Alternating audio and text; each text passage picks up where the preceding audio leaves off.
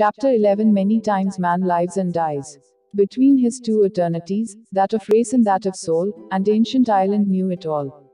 Whether man die in his bed, or the rifle knocks him dead, a brief parting from those dear is the worst man has to fear. Though grave diggers' toil is long, sharp their spades, their muscles strong. They but thrust their buried men back in the human mind again. W.B. Yeats. Elizabeth sobbed softly as she sat in the familiar recliner. Her mascara was running in jagged lines away from her eyes. I gave her a tissue, and she dabbed absent-mindedly at her eyes as the black mascara lines gained speed in their descent toward her chin. She had just finished recounting a life as an Irish woman, a life that had ended peacefully and with much happiness. Yet the stark contrast to her current life, with its losses and despair, was causing her pain. And so she cried, despite the happy ending. These were tears of sadness, not of joy. The day's session had begun much less dramatically. Elizabeth had only recently regained the energy and self-confidence to enter into a relationship, this time a short-term encounter with an older man. Elizabeth was initially attracted to him because he had money and position. But there was no chemistry, at least not on her part. Her head urged her to settle, to accept that he was secure, he seemed to care for her quite a bit, and who else was there for her anyway? Elizabeth's heart said no. Do not settle. You do not love him, and without love, what is there? Her heart's argument finally won. He was pressing her to deepen the relationship, to have sex, to make commitments. Elizabeth decided to end it. She was relieved, sad to be lonely again, but not depressed. Overall, she was handling the end of this relationship very appropriately. And yet here she was, eyes red, nose stuffy, mascara running wildly. When we started the regression process, Elizabeth lapsed into a deep trance, and I took her back in time once again. This time she emerged in Ireland, several centuries ago. I'm very pretty, she commented immediately upon finding herself. I have dark hair and light blue eyes. I dress very plainly and wear no makeup or jewelry. As if I'm hiding. My skin is so white, like cream. Hiding from what? I inquired, following her lead. She was silent for a few moments, looking for the answer. From my husband. Yes, from him. Oh, he's a lout. He drinks too much, and he becomes violent. He's so selfish. I curse this marriage. Why did you choose him? I innocently asked. I did not choose him. I would never choose him. My parents chose him, and now they are dead. They are dead, but I still have to live with him. He is all I have now, she said, a fragile sadness joining the anger in her voice. Do you have any children? Does anyone else live with you? I asked. No. Her anger was subsiding, but the sadness was more evident now. I cannot. I had a miscarriage. There was a great deal of bleeding. And infection. They say I can't bear children. He is angry at me for that, too. He blames me for not bearing him sons. As if I wanted this. She was upset again. He hits me, she added, in a suddenly soft voice. He hits me as if I were a dog. I hate him for that. She stopped talking and tears formed in the corners of her eyes. He hits you, I echoed. Yes, she answered simply. I waited for more, but she was reluctant to elaborate. Where does he hit you? I pressed. On my back, my arms, my face. Everywhere. Can you stop him? At times. I used to hit back, but then he hurts me more. He drinks too much. The best thing I can do is accept the beating. Eventually he tires and stops. Until the next time. Look at him closely, I urged her. Look into his eyes. See if you recognize him as anyone in your current life. Elizabeth's eyes narrowed, and her brow furrowed, as if she were looking, even though her eyelids remained closed. I do know him. It's George. It's George. Good. You are back in that lifetime. The beatings have stopped. She had recognized the banker, George, with whom she had had a relationship a year and a half earlier. That relationship had ended when George became physically abusive. Patterns such as abusiveness can persist over many lifetimes if they are not recognized and broken. At some subconscious level, Elizabeth and George had remembered each other. They had come together once again, and he tried to resume the abuse. However, Elizabeth had learned an important lesson over the centuries. This time Elizabeth had the strength and self-respect to end their relationship soon after the abuse began. When past life origins are discovered, it is even easier to break destructive patterns. I looked over at Elizabeth. She was quiet. She seemed so sad and hopeless. I had enough information about her abusive husband, and I decided to move her ahead in time. I will count backward from 3 to 1 and tap you lightly on the forehead, I told her. As I do this, move ahead to the next significant event in this life. Let it come into complete focus in your mind as I count. See what happens to you. On the count of 1, she began to smile blissfully. I was glad there was a little light in this bleak life. He has died, thank God, and I am so happy, she gushed. I am with a man I love.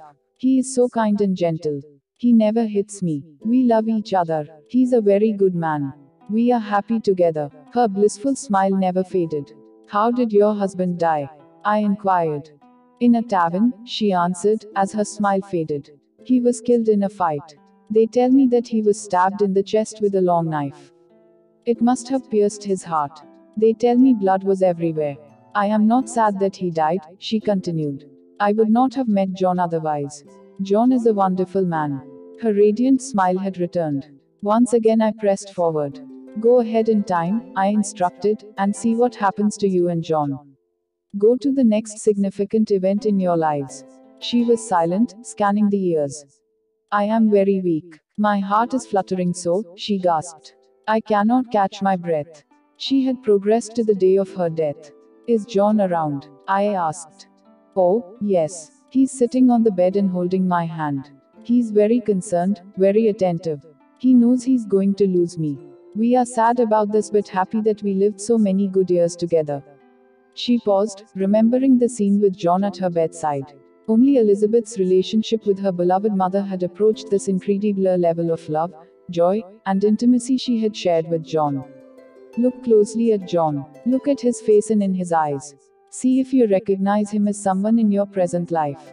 Recognition often immediately occurs with an unmistakable certainty when a patient looks into the other person's eyes. The eyes may truly be the window to the soul. No, she said simply. I do not know him. She paused again, then spoke with alarm in her voice. My heart is giving out, she declared. It's very erratic now. I feel like I want to leave this body now. It's okay. Leave that body. Tell me what happens to you. After a few moments, she began to describe the events following her death. Her face looked peaceful, her breathing relaxed. I am hovering above and to the side of my body, near the corner of the ceiling. I can see John sitting with my body. He's just sitting there. He doesn't want to move. He will be all alone now. We only had each other. Then you never had children? I asked, for clarification. No, I could not. But that was not important. We had each other, and that was enough for us. She lapsed back into silence, her face still very peaceful, a small smile forming. It is so beautiful here. I am aware of a beautiful light all around me. It pulls at me, and I want to follow it. It is a beautiful light. It restores you with energy. Go ahead, I agreed. We traveled through a beautiful valley, with trees and flowers all around. I am becoming aware of many things, much information, much knowledge. But I don't want to forget about John. I must remember John, and if I learn all these other things, I might forget John, and I can too. You will remember John, too, I advised, but I was not really sure. What was this other knowledge she was being given? I asked her. It is all about lifetimes and energies, about how we use our lifetimes to perfect our energies so that we can move on to higher worlds. They are telling me about energy and about love and how these are the same. When we understand what love really is. But I do not want to forget about John. I will remind you all about John. Good. Is there more? No, that is all for now. Quote. Then she added, we can learn more about love by listening to our intuitions. Perhaps this last comment had more levels of meaning, especially for me. Years earlier, the Masters, speaking through Catherine, had told me at the very end of her sessions and their amazing revelations, what we tell you is for now. You must now learn through your own intuition. There would be no more revelations through Catherine's hypnosis. Elizabeth rested. There would be no further revelations today either. I awakened her, and after her mind reoriented to the present time, she began to cry softly. Why are you crying? I gently asked her. Because I loved him so much, and I don't think I will ever love someone that much again. I've never met any man that I could love like that, and who loved me back the same way. And without that love, how can my life ever be complete? How can I ever be completely happy? You never know, I objected, but without much conviction. You could meet someone and fall madly in love again. You could even meet John again, in another body. Sure, she said with some sarcasm. Her tears kept falling. You're just trying to make me feel better. I've got a better chance of winning the lottery than of finding him again. The odds of winning the lottery, I remembered, were 14 million to 1. Asterisk in Through Time into Healing, I described the reunion of Ariel and Anthony. A reunion with a soulmate after a long and involuntary separation can be an experience worth waiting for, even if the wait is one of centuries. On a vacation in the southwest, my former patient, Ariel, a biologist, met an Australian named Anthony. Both were emotionally mature individuals who had been married before, and they quickly fell in love and became engaged. Back in Miami, Ariel suggested that Anthony have a regression session with me just to see if he could have the experience and to see what came up. They were both curious to find out whether Ariel would appear in any way in Anthony's regression. Anthony turned out to be a superb regression subject. Almost instantly, he returned to a very vivid North African lifetime around the time of Hannibal, more than 2000 years ago. In that lifetime, Anthony had been a member of a very advanced civilization. His particular tribe was fair-skinned, and they were gold smelters who had the ability to use liquid fire as a weapon by spreading it on the surface of rivers. Anthony was a young man in his mid-20s in the midst of fighting a 40-day war with a neighboring, darker-skinned tribe that vastly outnumbered the defenders. Anthony's tribe had actually trained some of the members of the enemy tribe in the art of warfare, and one of the former trainees was leading the assault. 100,000 of the enemy tribe carrying swords and hatchets were crossing a large river on ropes as Anthony and his people spread liquid fire on their own river, hoping it would reach the attackers before the attackers reached the shore. To protect their women and children, the defending tribe put most of them on large boats with violet sails in the middle of a huge lake. Among this group was Anthony's young and beloved fiancée, who was perhaps 17 or 18 years old. However, the liquid fire suddenly burned out of control, and the boats caught fire. Most of the tribe's women and children perished in this tragic accident, including Anthony's fiancée, who was his great passion. This tragedy broke the morale of the warriors, and they were soon defeated. Anthony was one of the few who escaped the slaughter through brutal hand-to-hand fighting. Eventually, he escaped to a secret passageway that led to a warren of rooms underneath the large temple where the tribe's treasures were stored. There Anthony had found one other living person, his king. The king commanded Anthony to kill him, and Anthony, a loyal soldier, complied against his will. After the king's death, Anthony was all alone in the dark temple, where he used his time to write the history of his people on gold leaf and to seal the writing in large urns or jars. It was here that he eventually died of starvation and grief over the loss of his fiancée and his people. There was one more detail. His fiancée in that lifetime reincarnated as Ariel in this lifetime. The two of them reunited as lovers after 2000 years.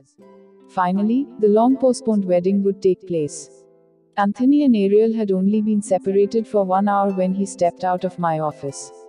But the power of their reunion was such that it was as though they had not seen each other for 2000 years. Recently Ariel and Anthony were married.